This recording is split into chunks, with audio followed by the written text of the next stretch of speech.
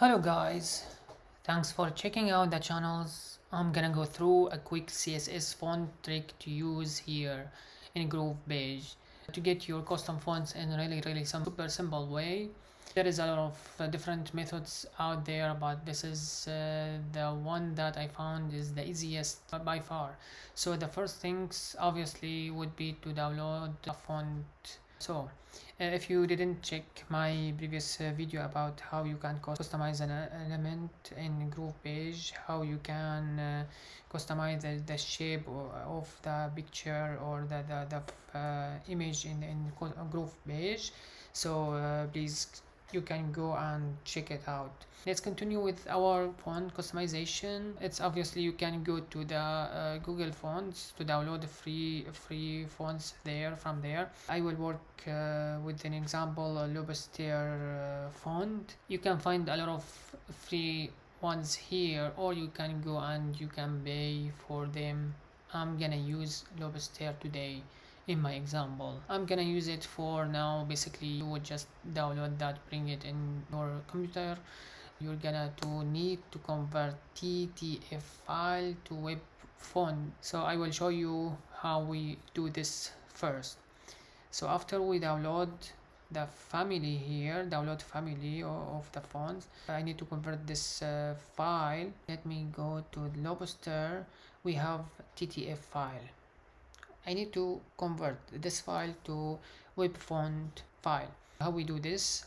I will put the link where you can convert this file TTF to the web font through this website. Just upload your file and you can just convert it. I already converted the file, so we have it here, Lobster font. After I open it, I have it with the CSS format. What we have to do now, I'm going to copy the entire code from here.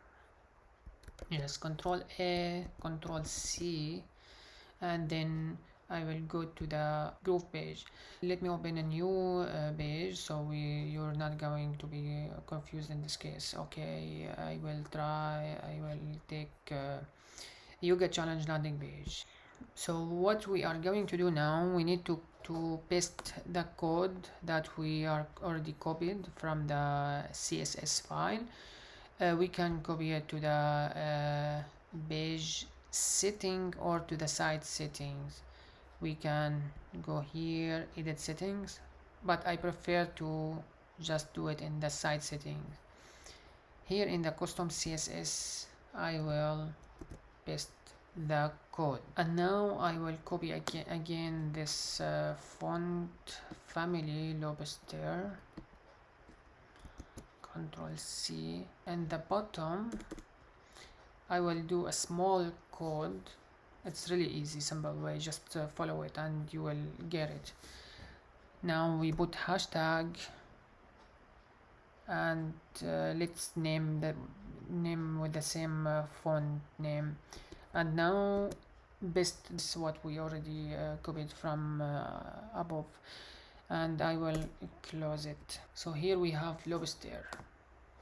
You can copy this word, the name of our font, and save. Now it's important to click on the site settings, save. Now we are going to wait until we get content saved. So we have it now. We can use our font. It's really easy. Now let's select this text, join the 21-day online detox challenge. I have selected the element. We have here h1 tag, we have here text. We go to the custom attributes, and then we will have elements id attribute. Here we just enter the name of our font or the one we insert in the hashtag. As you see, my friends, here's how we can customize our fonts. Let's try it with other elements.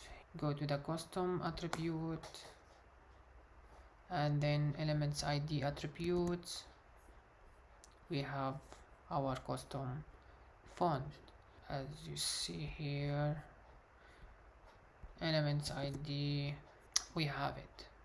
any font you want to switch to change to the lobster, just insert it in the ID attribute. Alright, so if you have any questions, leave them in the comments and I will be happy to answer them.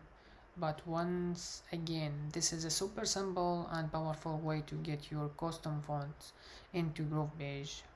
Alright, thanks a lot.